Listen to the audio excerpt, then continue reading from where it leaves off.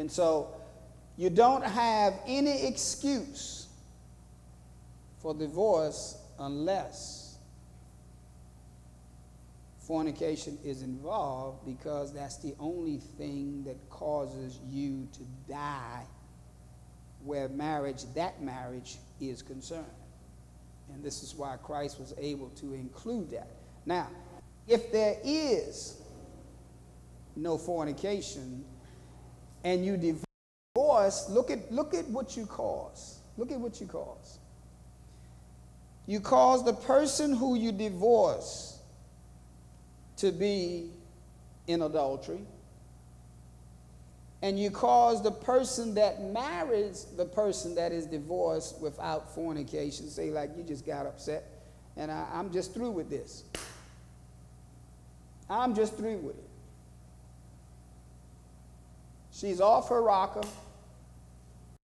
in sickness and what? Health. Till what? Death do you part. That's what the scripture says. I mean, that's... And so, look at how much damage you cause others because of your decision. Yes?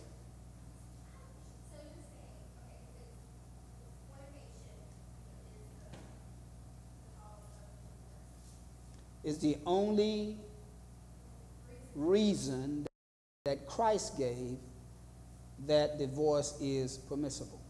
So, okay, you're saying it's not because of fornication, there's divorce, and then, because it's not because of fornication, say that it's you marry somebody else, you're saying they and the person they married are committing adultery. Now, no, not because of fornication. If fornication is there, then that marriage is finished. It's over with. It's been nullified. It's okay for them to marry.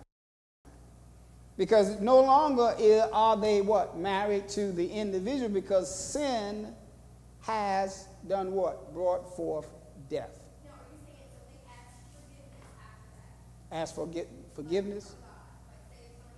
So if they commit fornication and they get divorced and they come to God, it's permissible. I mean, that's kind of giving somebody a reason to fornicate if they want to get out of the marriage. They'll say, okay, well, I'll fornicate and I'll just ask. Well, look at the intent. So you got to be held responsible for your intent. So if you say, well, the only way I'm going to get out of this marriage is to commit fornication, boom. Because remember now, listen. All right? If these be remembered and faithfully discharged, speaking of these vows between the two of you made, all right? It will add to the happiness of this life, lightening by dividing its inevitable sorrow and heightening by doubling all its blessedness. But if these obligations be neglected and violated, you cannot escape the what? Keenest miseries as well as the darkest guilt.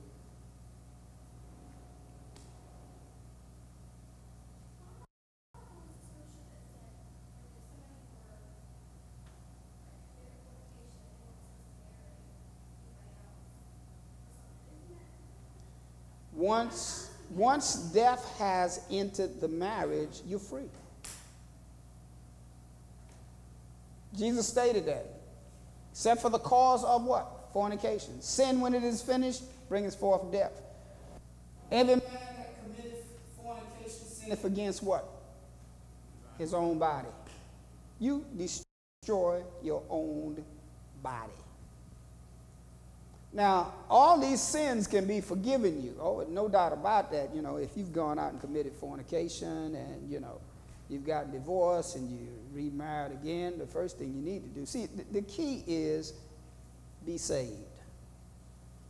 And if you're saved from sin, then all this stuff just doesn't affect you. That's the key. Be saved. If you're saved, the wife is saved, you don't have any problems because you're saved.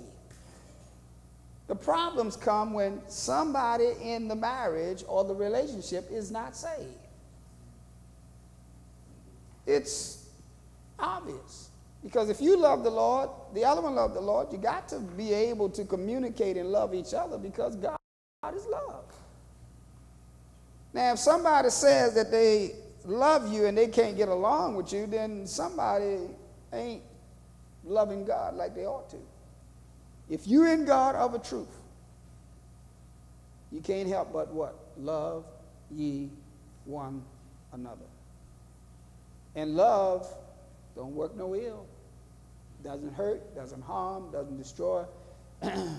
Huh?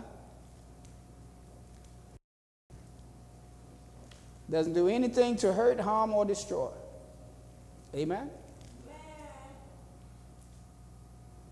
So sin, when it is friends, brings forth death. 16th verse says, do not err, my beloved brethren. Amen? Now,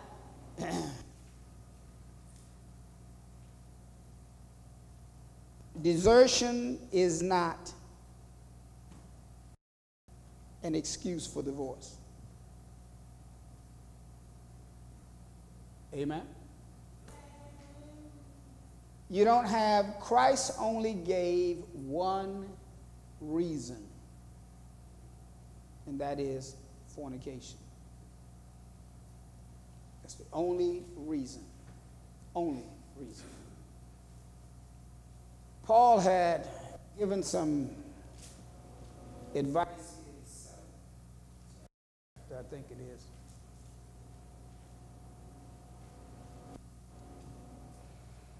is.